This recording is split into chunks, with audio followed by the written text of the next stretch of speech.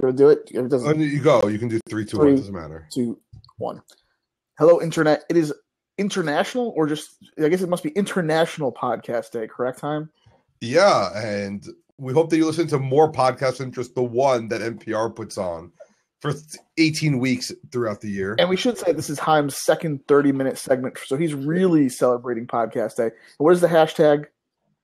I don't know. I've called it International Podcast Day. It seems a little long. I think it's just hashtag Podcast Day.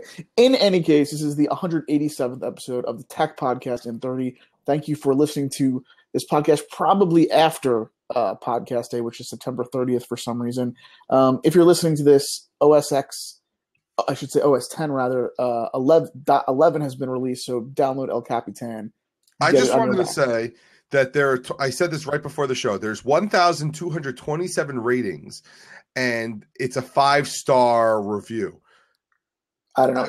You're talking about Blab now. So by the time this makes its way into iTunes, people will have no idea what you're talking about. So briefly tell people how we've jumped ship from Google Hangouts a little bit to use blab.im, which does not work in Safari, by the way. It's having some issues. Tom and I had some issues. It's beta, so first off, it's beta. But 2, it's very clean. It's very fast. And I don't know how they're going to monetize. I hope they're not going to do something bad. But right now, I like it. You can tweet to it. There's the whole Blab team all of a sudden comes and watches. We have 5 viewers. It is quick. I mean, it certainly is quick. And I don't know what type of programming jiu-jitsu you have to do behind the scenes to get it to be this smooth. But it doesn't feel like after you've started the episode, like we have to kind of be walking on eggshells because it could crash at any time or something. So kudos to them on that. And I'm very impressed that they use the YouTube API to allow direct uploading to YouTube. No. They format it in a way that you could just download it. I see. So you do have to bring it local first time. Okay. But it takes all of the whole process takes like 10 minutes. So. All right, we're really getting off topic now. Okay. But yes, kudos to blab.im. Thank you for giving us a home away from Hangouts. But I need you to take me through this episode as if I have never listened to a Google announcement before, because I just saw the headlines. I saw pictures of the new Chromecast. I saw pictures of the Nexus 6P or whatever it is. I really don't even know. And I was kind of impressed. I had that sensation that it was a really good kind of keynote for Google, but I was so keynoted out from Apple's that I couldn't even dig into it. So, Haim, tell me, what did Google give to the world? The problem with the Google announcement, I just want to start off with that, is that they didn't stop. Like, there was no deep breath. There was no welcome. It's like, let's go. There was no applause. There was a lot of really corny jokes that no applause. There was no time to take a deep breath. It was, okay, new Nexus phones. Okay, we're moving on to the Chromecast. New Chromecast. I think the reason that I just kind of didn't realize this until you said that, Haim. The reason I didn't dig into it deeply, I just kind of normally for any Google announcement, I would go in hardcore and want to know every detail. It's because it seemed like there was so much. I thought I needed to download it to my an Ars Technica article to my Kindle to understand what this announcement was for. So now, Haim, in the probably 5 minutes we have left after the BS intro that was 20 minutes, take me through it. Save me the trouble of having to send to Kindle. Okay, so we first start off with 1.4 million activations, 30-day users, 30-day actives, I guess they call it. They have 1.4 billion 30-day. Billion. Must be on the Google Play Store. Yeah, look, either way, they have a lot. You said that they raced through it, that they didn't take a breath, but notice how Tim Cook got rid of the pie charts, got rid of the graphs in the beginning, and now you're starting with look, they just said that. They're like, this is Android 1, and then they moved on. You heard about new Nexus? We have 2 new Nexuses. Okay, let's first start off with Marshmallow. Marshmallow is this. You can't even stop. I have to say this. Since way back when I know it wasn't, Sundar Pichai who made this decision, certainly. But when I think of Google's user statistics, I am still so skeptical since they started saying that Google Plus had 10 billion users. They need to take a break for a few years and really prove that they're showing us how many people are actually using the stuff. but I get it. I mean, look, it sounds like it makes sense considering how many Android devices are out in the wild. Okay, so push that aside because I need to know about the hardware. And as of right now, Haim, I'm going to have to Google it. I'm going to have to print it out. So first two things, we have two new Nexus. I don't know what the plural of Nexus is. Nexi phones, 5X and 6P. 5X is the upgrade from the Nexus 5, which people loved. Okay. Everyone loved the Nexus 5. I love my Nexus 5, but it's 2 years old. No one bought the 6.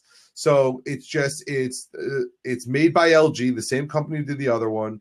It's not high end, but it's not mid range. What's the price? It's $379 for 16 gigs. So here's where I'm at. I would trust Google's Nexus line still. If I had to recommend a Nexus versus a Motorola, I still wouldn't know exactly where to go. But I appreciate that Google is putting this out there.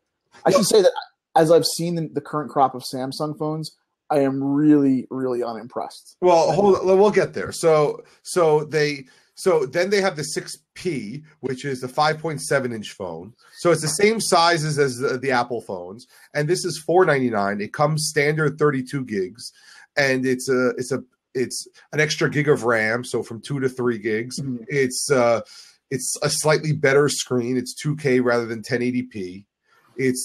Both cameras are good. So it's like, which one do you want, with the 6-piece being slightly more premium of a build?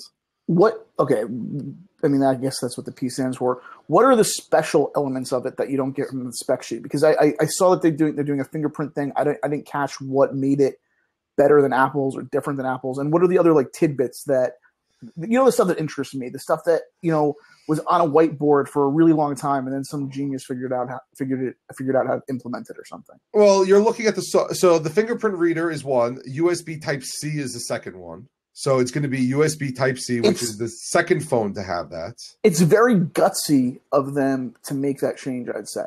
So now I bought two. I bought two 6Ps, and I'm giving one to my dad. And the issue is now that I have to explain to him, oh, by the way, this USB-C is going to be awesome, just not right now. And it's almost like, well, I really kind of wish he can have the choice of a USB 2, just so he doesn't have to USB. USB. I'm almost surprised that Google, and I don't know what this maybe would have made the adoption of USB-C take a really long time. Maybe it wasn't feasible at a manufacturing level. I'm surprised that maybe their market position is strong enough that they think that they can push people towards USB-C. Maybe it's small enough that they think that they have core users who are going to go for it. But it's a good, or maybe they think that other manufacturers will now play by that tune because it is better. It's a better user experience. And I was just turning on Nexus 7 because I was doing a Wi-Fi test and I use it for that purpose. And honestly, I have to fiddle with the micro USB thing every time. And you think about Lightning, it's never a second thought. So it's good that they did it, certainly. Okay.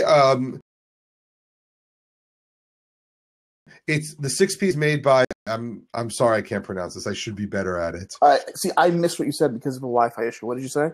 The Nexus 6P, the higher end phone, is made by the Chinese company that starts with the name Hanhai? No, Yahweh, Huawei. Hanwei. Okay. Well, either way, so it's 64-bit processor, which may be the first phone on Android to be 64-bit. Mm-hmm. And the new spec. So we went from Retina. We have now, how big are the pixels? So it's a 12.3 megapixel and it's 1.55 micrometers. Oh, is it the little F thing? Is that what it is? No, that's the aperture. Oh, nanometers. So it's basically how big, and I'm so stupid. I'm like such an idiot for not knowing this. It's the biggest pixel compared to any other phone on the market, including the iPhone. So and you want a bigger pixel to capture per pixel. There's more digital information is stored, more light. Yeah, or is it an optical thing where more light gets in per pixel for the CCD? Well, if you have to put 12.3 million pixels on a piece of whatever, a piece of silicon. On silicone, silicon, you're right. Silicone's the other thing. Okay. The bigger the pixel is, the more data and the more light and everything is. So this is a very good camera. And there's two questions that I have then. Who do they source the camera from? Is it a Sony camera? It's a Sony camera. And then the second one is, who is making the 64-bit processor? Is this a Samsung thing? It's a Snapdragon. And they're all based on ARM. So it's an ARM chip. In this case, it's the Snapdragon 810, which people have issues with because it overheated. But I'm sure Google. So get these specs out of the way. So go back to the fingerprint sensor, because the specs what is the deal with it though? Is it the same? I mean, Touch ID works exactly as you'd expect a fingerprint reader to work. The ones where you have to rub your finger on it, like. So they're putting the fingerprint sensor on the dimple in the back of the phone underneath the camera. So as your thumb never naturally goes there. Your thumb. But you don't need to use your thumb. You can use your forefinger. Okay, absolutely, you're right. Which is an LG thing. LG did that. There's still no physical. There's still no button that is parallel to the screen. Then is that right? Correct. I mean, okay. Well, somebody once said that why couldn't the fingerprint sensor be on the power button itself? But effectively, that's what Apple did. I mean, the home button wakes the phone just like the sleep wake button does. It just doesn't put it to sleep. So, I mean, the answer is that's how you do it. And that's why the front mounted, okay, I mean, that you can, I'm sure by the tone of my voice, anyone listening could tell that I've said that in about a million other shows. Okay, so push that aside though. Is the answer that there is nothing special about these things besides the specs? Look, it's a phone to run it's a reference phone for developers. Okay. So no, there's no like wow, this has this amazing killer feature. Okay. I just want to spend a little more, like 10 seconds more. Why though, if it's the reference phone, is this the phone you go to for the consummate consumer of your father? Why, it doesn't, that's the question. Is it because it's so vanilla that nothing will get in his way? Why is it good for him? Well, okay. Well, there's two reasons. One, I'll have it. So, and because it's vanilla, my entire family has Nexus phones. So anybody can walk them through because it's identical. Mm-hmm. Okay. So even when we get the updates, I'm not 2 updates ahead of him. Okay. And 3, and this is probably another topic, is the fact that somehow the prices of phones have gotten so out of control. I think Google learned its lesson last year when they tried to increase the price. People said no. We have this really good phone in the Nexus 5, and you want us to pay $650 to upgrade to the Nexus 6. We're not going to do it. So you're starting to see all these phones in the $400 and lower mark that are really good. The OnePlus 2, the Moto X, the Moto G at like $150. So you're getting a lot of phones at these really low price points to say, hey, wait a second. You want an iPhone and you want to pay the money? Go for it. I imagine if I lost 3 iPhones and I had no money left, what Android phone would I get? That's what I'd say. Like, and that's like, I don't know, just as a kind of a thought. Well, I'll give you you go with the Moto G for $150. But all right. Maybe there's a diamond in the rough that we can get to later. But let's put the phones aside. It's interesting that they didn't do the phones as a separate event. It's Google Fi enabled. So if you have a Google Fi invite, it's an MVNO with Sprint and T-Mobile. Right. Well, so $10 per gigabyte, whatever it is. Yeah. All right. So put the phones to bed though. So what's the next thing in their speed rate? Then they went right into Google Photos, which has 3 new features. Oh, I didn't know. I totally missed. They're awesome. So the first one is shared albums. So let's say we go to an event. The family albums. Yeah. So I take a bunch of photos, and Justin was at the same event. We're at Paul's wedding, and we want to add it to Paul's wedding. Well, fair enough. Okay, go on. Yeah. I put the photos on, and then I send Justin a link that says, here, you can add to this. And you can then just choose your photos, and it adds to it. So, okay. So it's you have to send it to a Gmail account? It's a Google account. It's not a Google Plus account. Not a Gmail, just a Google account, which can be any email address, of course. But what if there was like hanky-panky going on before people went to the wedding ceremony? I mean, do you just share a whole day's worth of photos, or how? No, you choose. No, you choose. Just like, I mean, you're choosing it. So what was it? Was Flock on iOS supposed to do this? Did Facebook even buy Flock? I mean, people have tried this before, like event-based photo taking, or where if you go to a wedding, they give you a short URL and like you do it that way. Well, the issue is that we have a son. We both have camera phones. We both take pictures. We both have it on different devices. Where do we aggregate the photos? Okay, that's a cool. So tell people who both is. You mean you and your wife? Yeah. Okay. Well, it wasn't 100% obvious. Okay. And then both. Okay, and then so now we have a server and we try to do it, but at the end of the day, we're going to lose photos. I mean, it's just going to happen. So they're saying here, we're going to make it easy. You can choose, and it's not all your photos; it's the ones you choose to add to certain albums. So albums are kind of flagged not only as shared, but as joined or something. Yeah, because it's based on the sharing permissions. So if you share, you're basically giving editing privileges to another Gmail account to deal with the albums. I wonder if there's going to be a story like on hard copy, if that even still exists, about a spouse finding out that another spouse was cheating or something because the pictures get accidentally. But in any case, Google has probably ironed out those issues you're saying, and at least they make it easier and they bring it to the surface as something a consumer would find. Here's how.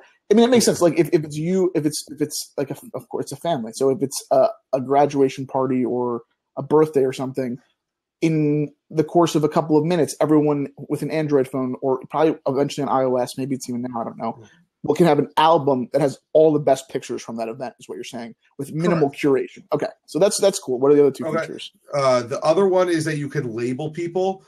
A private, like, and the keyword there was private, so it finds your faces. But if you want to label someone like a certain thing, like mom, so it says Della Cohen, it would be mom. Mm-hmm. You can then search mom wedding, and it will find all photos that have mom in it that you defined and wedding. And they put some corny joke.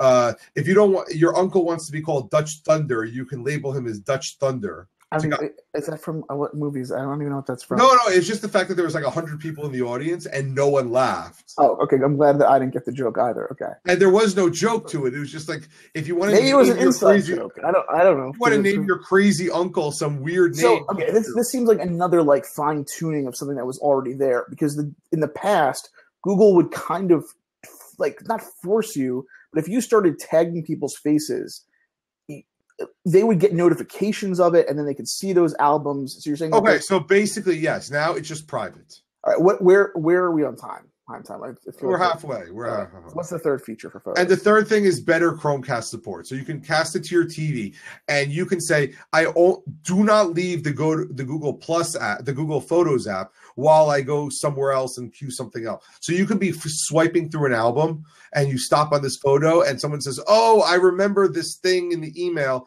You can pull up your email locally on your device, and TV won't be showing it. Like, it's not mirroring the. Okay, that, and it's not local. It's basically, it gives precedence to a cloud gallery of photos that you're choosing to display, sort of. It basically allows you to say, stay on the photos until I explicitly tell you to remove it while I do something else. Then they did the $15 Google Music family plan. Right. Okay. So they got on that bandwagon, which matches Apple Music. Okay. Okay. And then you want to do, we have three things left: the Pixel C, the Chromecast, or Android M. All right. So let's get through the Pixel C, because I literally just saw a couple of slides of it. It's a tablet. It runs Android. And how much is that? It's $499. It's 10.1 inch. But how much is the keyboard included, or what? No, like I said, it's just like the others, and it's $150 for the keyboard. And the Pixel, $149 for the keyboard. The Pixel, that strikes me as a lot, but the Pixel was touchscreen, right? I mean, that was. The Pixel was $900, and it ran Chrome OS. This is a tablet, a very high end tablet, 10 inches, again USB Type C. But the keyboard is actually the thing that stands out. So you can make a really good tablet, but the keyboard works with it. It's not like the Surface with the clamps. And they said it doesn't have like a kickstand. It's a completely removable keyboard. Mm-hmm. And instead of the induction 3 dots that Apple has on the iPad Pro, it's metal around. So it also acts like a clamshell case. And it charges inductively. Okay. So does the tablet power the keyboard, though, or do you have to charge the keyboard separately? So the tablet... So the keyboard is Bluetooth, and it needs to be powered. Mm-hmm. So it gets power by induction charging while the tablet is off. So while you're not using it, they're saying that like 5 minutes will charge it for like 3 months. Okay, so it's induction. So I mean, can I then infer from that the tablet can also charge wirelessly? Well, the word wireless charging was never used in the entire keynote. So they're okay. I mean, that's almost that's kind of nice to consumers, because wireless charging, as like when you see in that Samsung commercial where they're all putting it on the charging bay, the wire is right. I mean, it's the phone has to be in such close proximity. Okay, but the point is that the difference is that it's a substantial keyboard. They're claiming that it's full size, but the problem is they got rid of certain characters like the pikes and they move stuff around. So if they got rid of the pipeline character, that means that the enter key is probably it's vertical. The enter key is right at the end. It seems like this is a really bad trade-off, but people are saying it's okay because the fact it's full. So you dropped $750 on this. It strikes me. No, it's 500 plus. Okay, oh, 650. Sorry, 650. 650. But what's the iPad Pro? It's this. It's a 10.1 inch. This is the iPad Pro is 12 inches. Or it's, 12.9. I think. It's almost a whole it's like a MacBook size screen.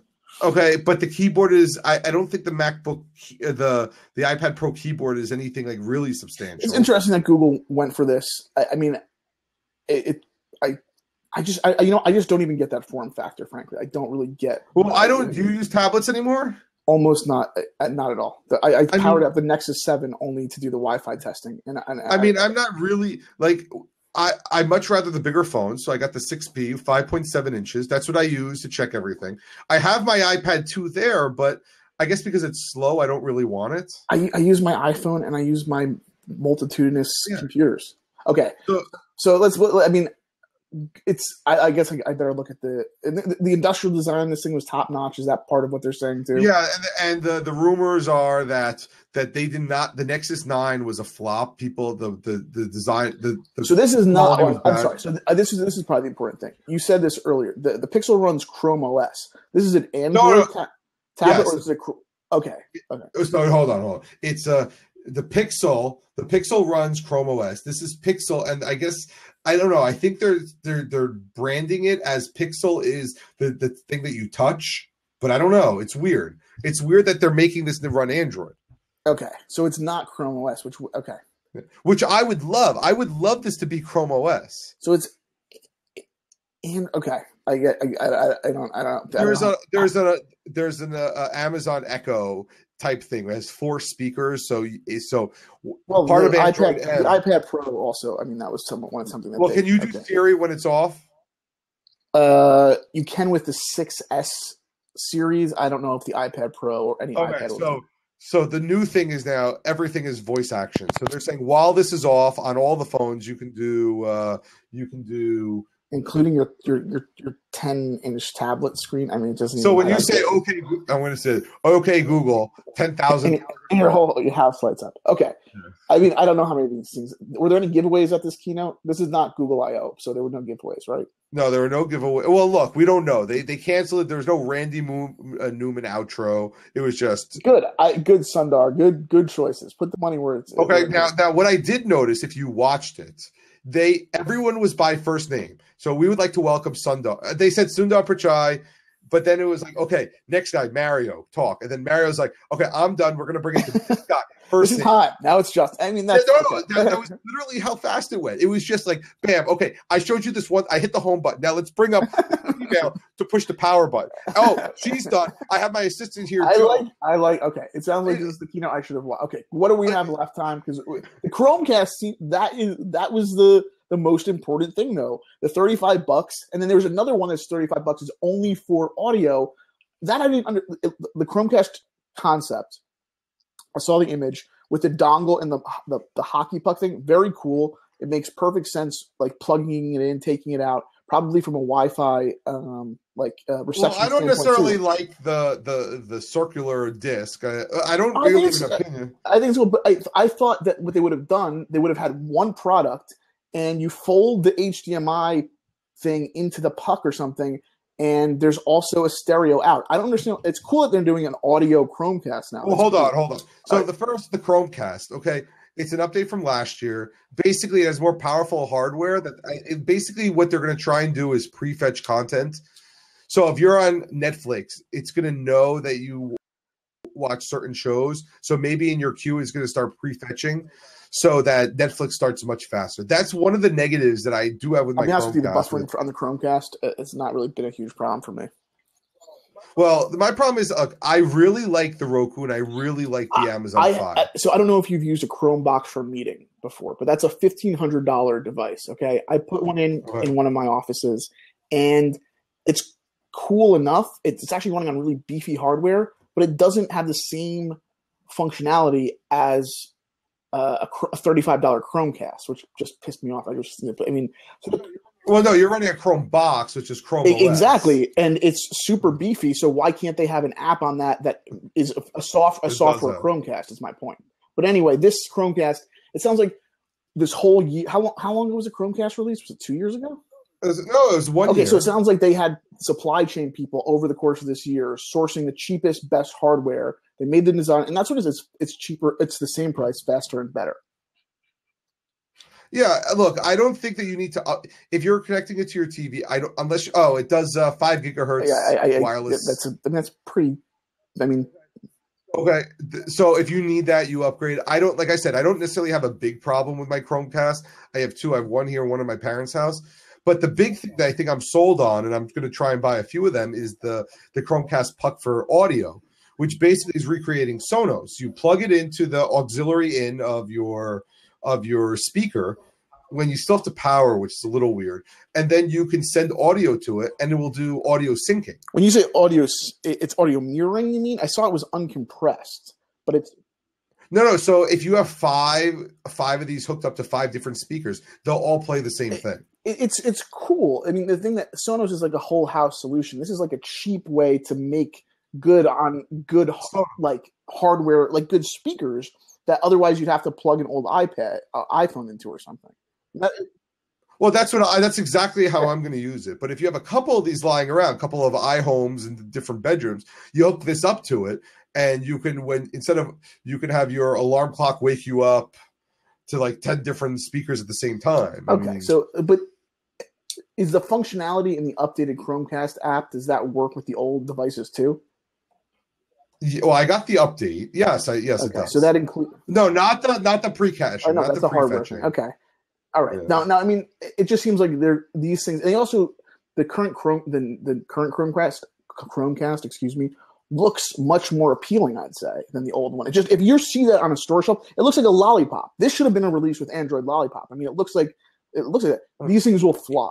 I mean, I don't know. But you need 6 different SKUs now. Because of the colors, because of lemonade and the 3 colors and the 3 audios. It's 6 SKUs. I good for Google on this. I think this is like the Honda Civic of consumer electronics. It's good. It does what it's supposed to. Well, the question is, now all these sticks are all $35. Which one are you going to buy? Google.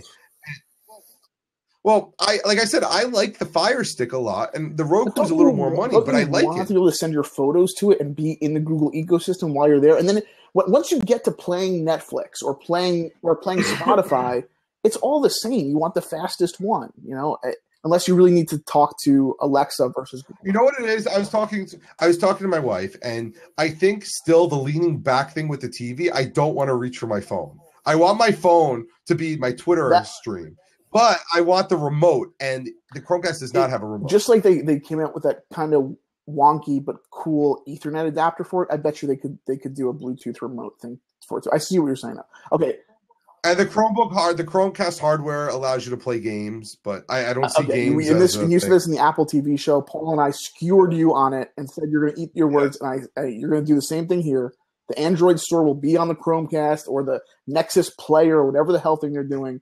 Okay, were there any more announcements in their keynote? Well, Marshmallow was just a rehash. 30% better battery life on current hardware. That's what they're saying. Those engineers must have had like someone with a whip standing over them, because how did they do? I mean, that they're saying basically, okay, it knows when your phone is not being moved. You've said that. So you've said that about Androids a million times, Hein.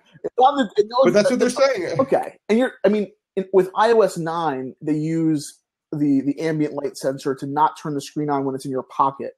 Apple does, of course. Is that what you're saying? That's what it does now? It's doing whatever mojo it is. It's called Doze. They're trying to figure out when you're not using it, and they're using their machine learning algorithm. So here's the thing. It's turning a bunch of stuff off, which is cool. And then when the second you turn it on, all of that diagnostics and analytics and like the telemetrics, whatever they call it, that's going right to Google, and that's costing you battery life and data. Is it worth it, time? Look, I don't know. We're gonna find out next week. Android and I'll expect it on my Nexus 7 when. Really? Next week. I will see the image. The way Google does is that 25% they get it on day one. If those 25% have a problem, they fix it, and then the next 25% get it in a few more days. So if you're on that last group, you're really pissed off. You know, I would say holistically speaking, it just I don't know, something about if we have just because of the time of year, this keynote versus Apple's, I give the win to Google. I think the product launch was cool. It was way too fast. I'm just saying, you look at what you can take home from it, and it's just I like it. I was a little bit more surprised by it or something, and I think that the products are cool. So who do you give the win to? I mean, this was like a shotgun announcement. This was, okay, guys, fasten your seatbelts. We're not going to stop. So you want like a Peter Jackson style 3.5 hour keynote? That's what you want, and you want not only one keynote, you want 3 keynotes in succession. Actually, the third keynote has to be part 1 and 2. So 4. I mean, what? Look, they stuffed a lot. I would kind of liked it. Okay, like an hour and a half. Like take a few minutes to take a deep breath. So, I